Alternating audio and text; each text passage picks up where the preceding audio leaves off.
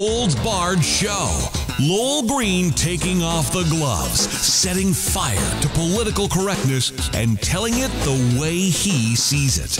It's 30 minutes of wit, wisdom, and hellfire. Your calls are welcome at 613-413-2217 or email info@lgreen.ca. Now, here is Lowell Green. Thank you, John. Well. Finally. Better late than never, I guess. Some action towards establishing a national vaccine program. Major General Danny Fortin, Chief of Staff to Canadian Joint Operations Command and former commander of a NATO mission to Iraq, will head up the vaccination distribution system in Canada. I don't know Major General Danny Fortin. I hope that he's as competent, particularly when it comes to logistics, as is, I know, Rick Hillier. But unfortunately, and by the way, I just want to alert you that, yes, I'm going to very shortly, I'm going to get into this whole crazy business in Etobicoke, the great barbecue arrest today, Adamson barbecue arrest. I've got a few words to say about that. But in the meantime, once again, I just have to draw your attention to a few things here concerning vaccines, all right? There is still mass confusion concerning when the vaccines will arrive in Canada, how many will arrive, what kind will arrive. That's very important. We need to know. I mean, some of the vaccines require -70, others require -20. So we've got to know in order to order the freezers, for God's sake, which ones we're getting. We still don't know. Who will be the first to receive the vaccines? All of those things, and many, many others. Prime Minister has done very little, if anything, to clear up any of these questions. Now, one of the things that was cleared up, has been cleared up today, it just confirmed. We knew this, I guess, a couple of days ago, but it's been confirmed. It's hard to get anything confirmed from this government, believe me, is that we only will have 6 million vaccines, doses, by probably the end of March. We hope. Now, in that, and I've said this before, you know this, that everybody is to get 2 shots, which means that by the end of March, 3 months' time, we will have about 3 million people vaccinated, if we are lucky. Now, the government, Trudeau, is trying to do some damage control here, and they're talking this up. Oh, this is great. We're going to have people inoculated by the end of March. I just want to point something out, okay? In the United States, they are very sure, and they have the plans already in place, to get this, please, inoculate 10 million people every week. Let me repeat that. You may poo-poo it. They have the logistics in place to do it. In the United States, they plan and say that they will inoculate 10 million people every week, starting the second week in December, in about 10 days' time. They figure, in fact, they are saying that by the end of December, 20 million Americans will have been vaccinated, which means that if 20 million people were vaccinated by the end of December in Canada, we would have about 2/3 of our citizens inoculated and could return, or very close to returning, to normal life. Our senior citizens would all be inoculated, all of our frontline workers, all of our healthcare workers would all be inoculated, everybody over the age of 80, everybody with any sort of underlying health issues would all be inoculated.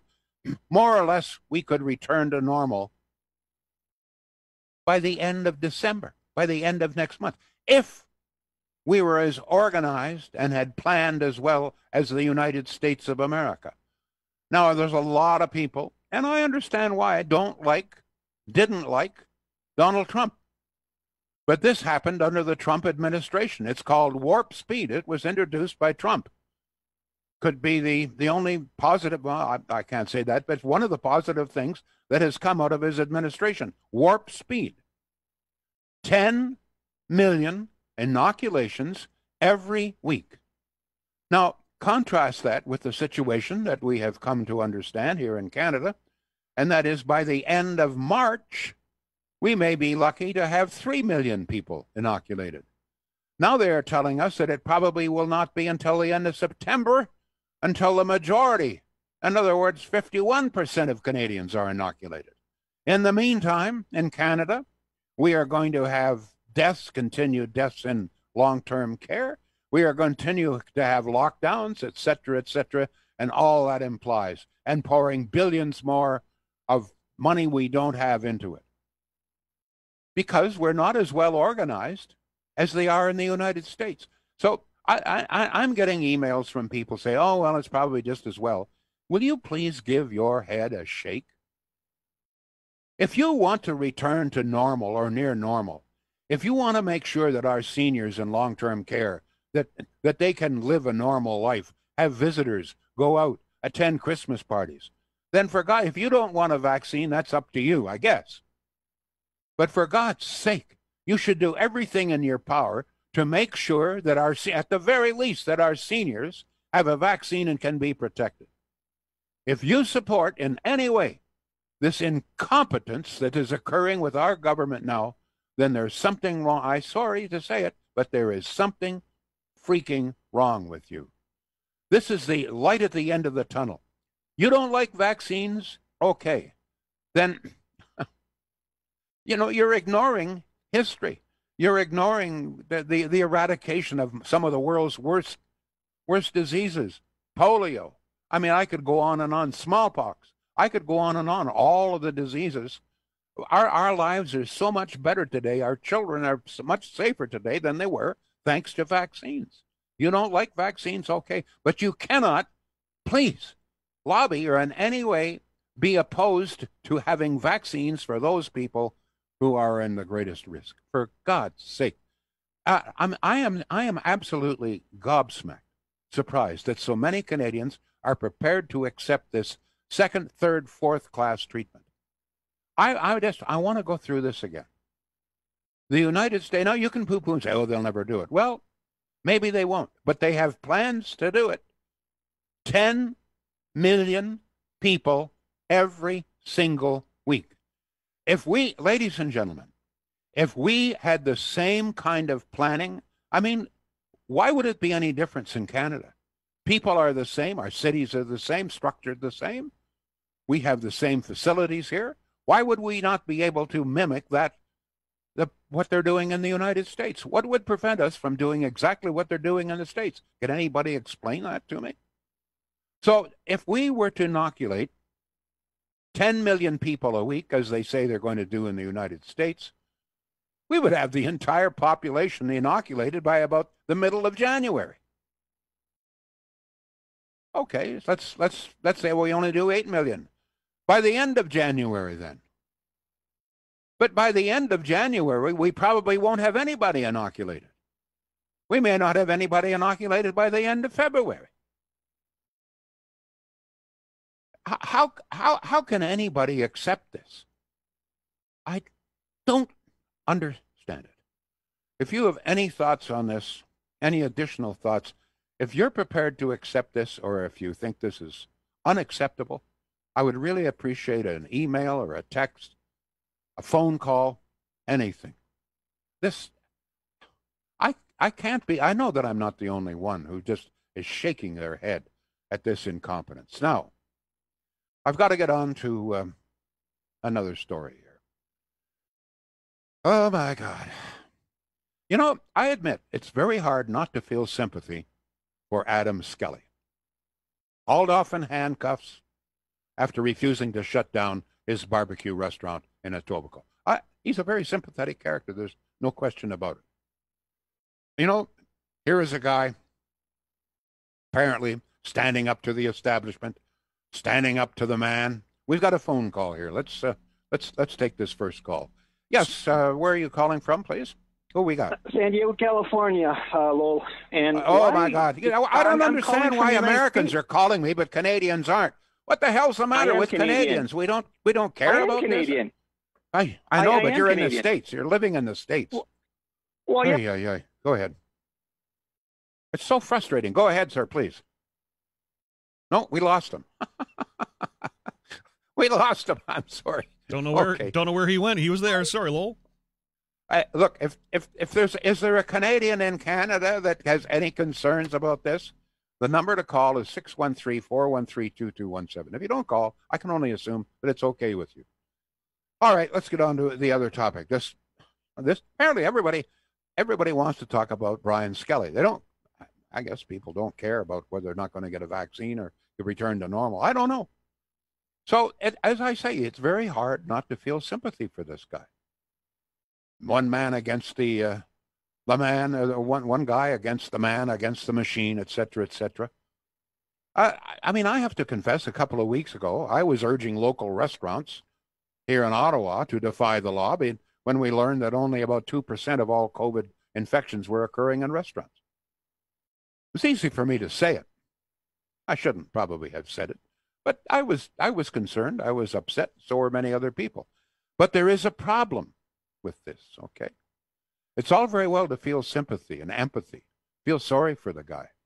And a lot of people are. He's now apparently there's well over $100,000 donated on a GoFundMe campaign for this guy. So he's doing all right. I don't think we should shed too many tears. Let's try a phone call again. Where's this call coming from? Go ahead, please. Oh, we got John. JF, where are you now? I don't know. I give up. He's calling from the United States. Apparently, they can get inoculations there. They can't get phones that work. I don't know. Okay, Canadians don't care. What am I supposed to do? It's I don't know. Very frustrating. But here's the problem with the situation like Brian Skelly. Okay, I mean, if he is allowed to open his restaurant and thumb his nose at the law, very clearly, so is every other restaurant and bar in the entire province. It seems like a pretty heavy-handed police operation to send in what looks like a SWAT team to arrest one little guy. I admit that.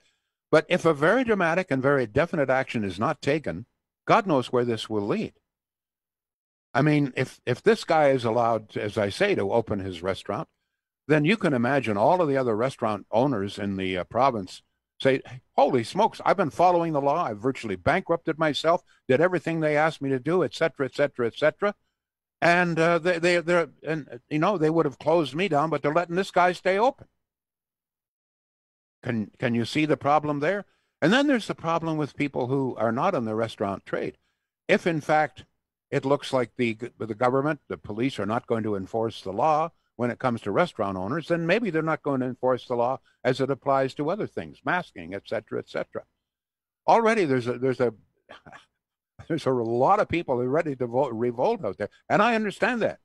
It's very, very frustrating, very tiresome.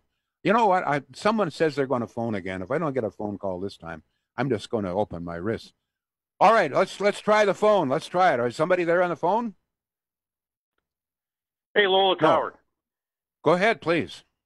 Hey, so, with Trudeau and the vaccines, what can we do now? This guy is a total screw up.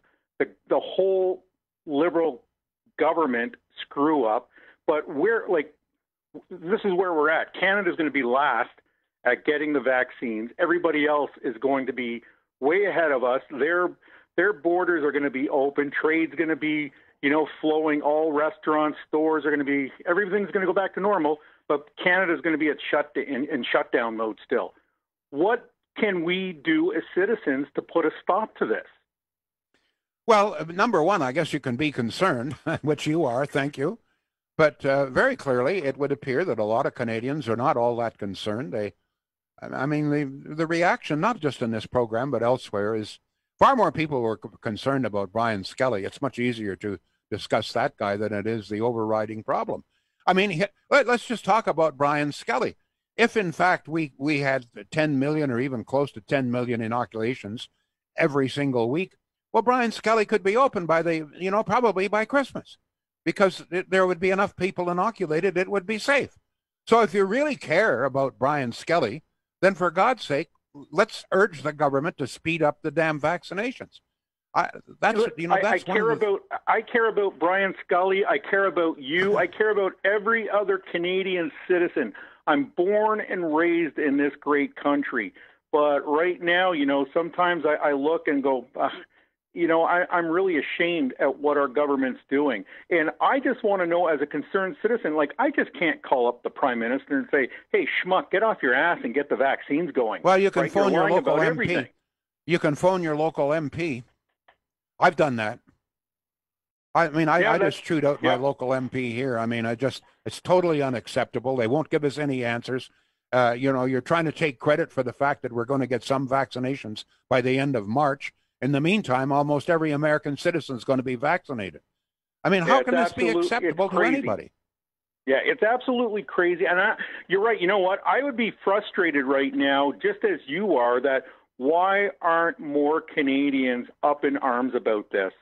Our whole everything is going to be shut down in Canada. We're going to be sitting by ourselves going, wow, what would it be nice like to have an open store or something? It's absolutely ludicrous that nobody is concerned about this. Only some people are speaking. I was talking with Rob Snow, for example, on 1310. I did a little stick with him this morning, and yesterday all people wanted to talk about was Brian Skelly. Okay, I understand. It's easy, here's the one guy, and he's, as I say, a very sympathetic character. But I just want to point out, if you really cared about Brian Skelly, you'd care about all the other restaurant and bar owners and everybody else in business in this province and do everything in your power to make sure that they can reopen. And the only way that's going to happen is if we get vaccinated. Absolutely. And you know what, Lowell? As soon as I hang up from you right now, I'm calling the local MP and my riding, and I want some action. Bloody well time these buggers sat there. They're making, $250,000 a year to sit on their damn collective fat asses and do sweet bugger all. They've left this thing way too. You know that they are still now, Trudeau is still now, just in the last couple of days, signing a couple more contracts for vaccines. Yeah, ridiculous. Thank you for the call. God bless. Thanks. We got somebody that cares. God, you know what? That's cool, man. Cool. I got to take a break here, folks. I got to cool down myself talking about cool. Shields. I've got to get a good word in. God bless Shields. Here is a great family business, in business since 1946, the same family. But what you really care about is, can I get a good deal on an appliance? At Shields, you're darn right. Check out their website, okay? Shields, SCHEELS.ca. There you will see all of the product that's there in color and the price and the government rebates that are available. It's all there. Shields.ca. Local business, support them, folks. All right, we have an email here. John, please. We've got a bunch of Facebook messages, emails, and text messages to get to. We'll begin with Facebook. So Steve says, I don't think Trudeau will be able to answer when the vaccine will arrive or how much. This happens when we are a vaccine buyer rather than a manufacturer.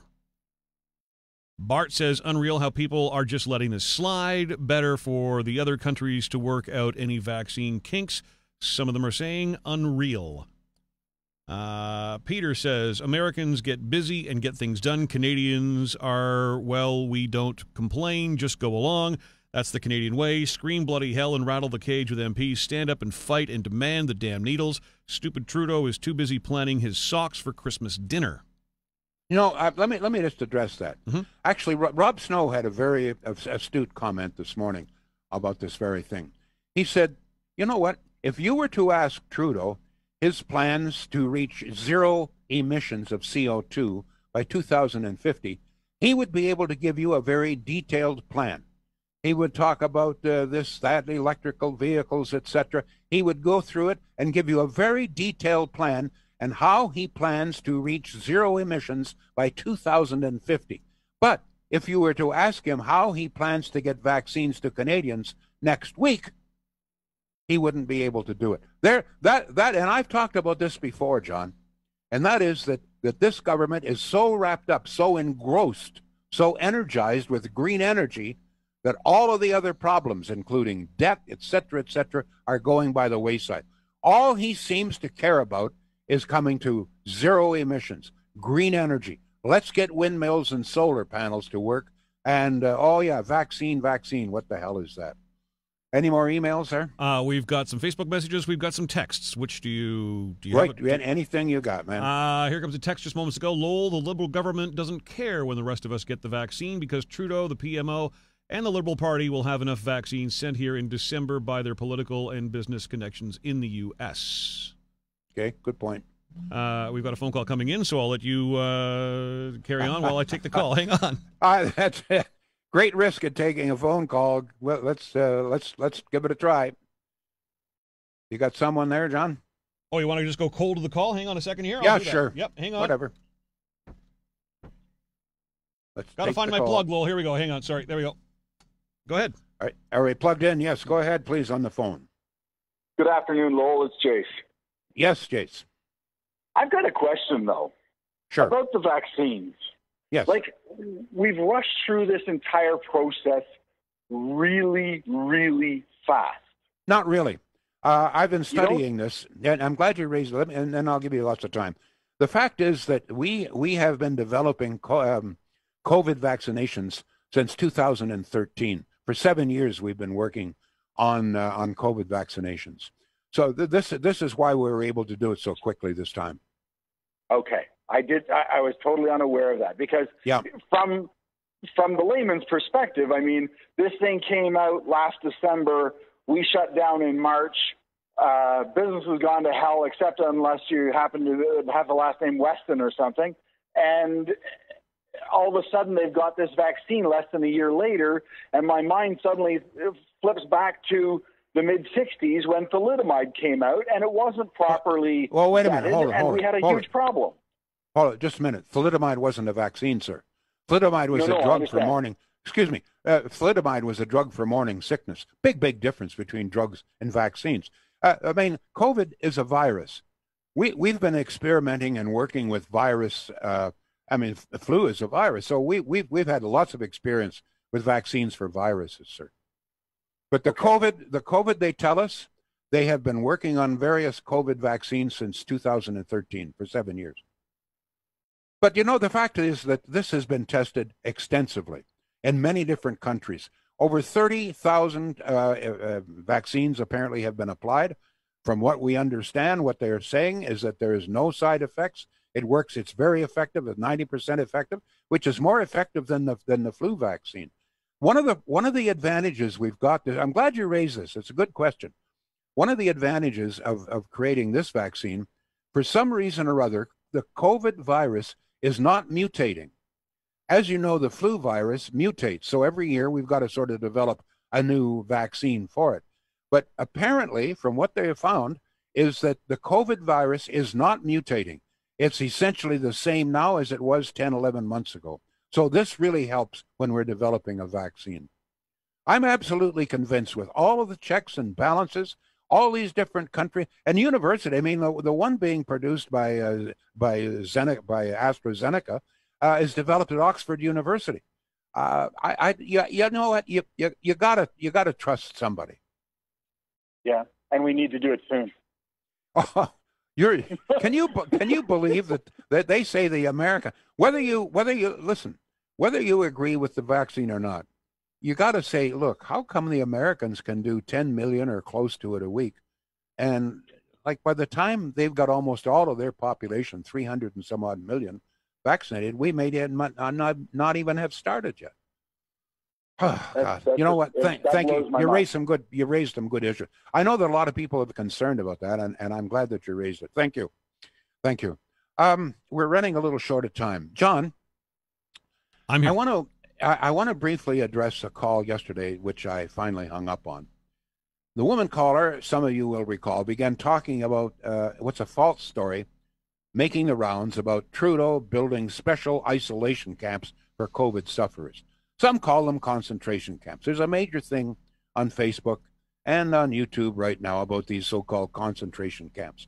It is absolutely false. What is happening, and has happened for several months, is that when newcomers arrive in Canada, some 300,000 of them, they are supposed to self-isolate for 14 days. If somebody comes here and they have no place, in other words, they don't have relatives, etc., then the government may put them up in a hotel someplace and monitor them. In fact, all of the people who arrive and are in self-isolation are supposed to be monitored somehow or other by the government. But that's a long way from building concentration camps. But I want to explain why I can't allow that on this program.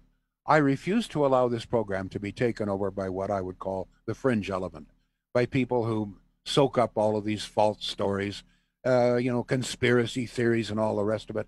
I'm not going to get caught up in that.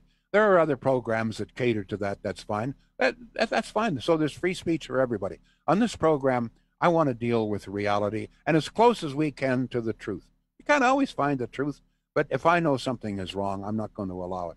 And another reason is that we're raising some very, I believe, serious and important questions for all Canadians. The fate of the country, et cetera, is at stake here, really. So I think this is a very important issue. But when people will phone up with the other stories like this, what it does is, first of all, it distracts. It distracts from the real problem. Just as the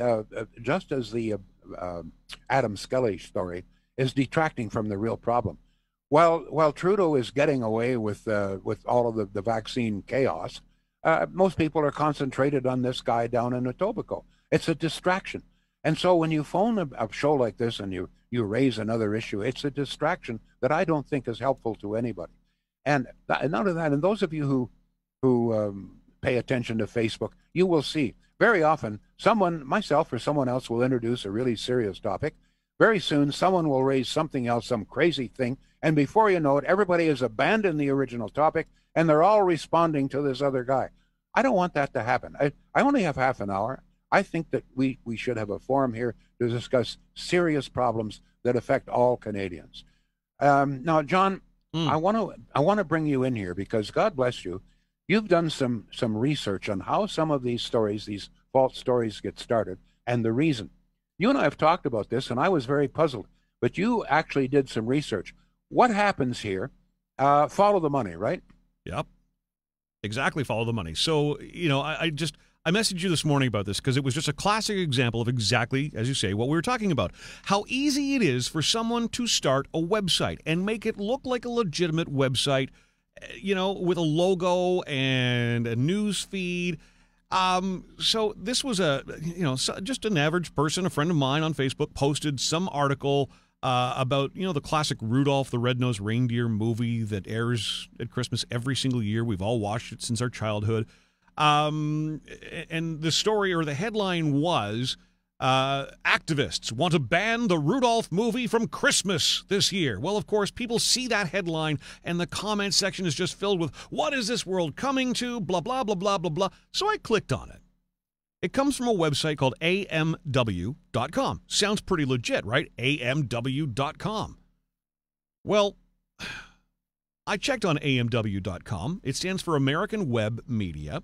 And when I searched for information on that site, MediaBiasFactCheck.com, MediaBiasFactCheck.com, so it's a website that checks media bias, had this to say about them. First off, questionable source. Founded in 2013, American Web Media, or AMW.com, is a clickbait website that repackages news stories with the intent of clicks and social media sharing. Although the website does not disclose who the owner is, at the bottom of each page, it lists a copyright to Internet ROI Inc., which is a Massachusetts-based internet marketing company founded by Chris Cole in 2005. The AMW website generates revenue through advertising. Let's post clickbait. That's key. Let's just cover that. So what you're saying is that these sites are deliberately posted to excite people, make people angry, because they know that they'll get reaction. Every time you click, I cash in. So they click on it. The more clicks, the more money that can be raised, right? Yep, because the banner gets more exposure to more and more viewers. I didn't know what clickbait meant. Now I understand. Clickbait is a false story. Drawing you in to click on my site because I've got Google banners that pay me for every single person that sees them. That's what happens, folks. So a lot of this stuff that you're reading and seeing wherever it is, Facebook, YouTube, etc., that is outrageous, and you see a lot of it. It's intended to be outrageous in order to prompt you to click on in anger or in belief, because every time you click onto it, it's more money in the pocket of the son of a bitch that created it in the first place. And the fascinating part of my research on that, Lowell, is does not disclose who the owner is. Enough said. Enough said. Money. It's all about money, folks. There's the reason. A lot of these sites exist for no other reason than to get you to click on, because every time you click on, you're putting money in some crook's pocket. Before I go, I just want to thank the 2 callers who managed to get through. Thank you very much. And all of the emailers and texters, I appreciate that. I just want to say once again, folks, while we sit here in Canada, twiddling our thumbs, waiting for a vaccine, the United States says it will vaccinate 10 million people every week. If we did the same, we would have more or less a normal Christmas, honest to God. Thank you all. We'll be back come Monday. Thanks for tuning in to the new No Holds Barred show on BlastTheRadio.com. And get the show on demand with the Lowell Green Podcast. Available on iTunes, Spotify, Google, and more.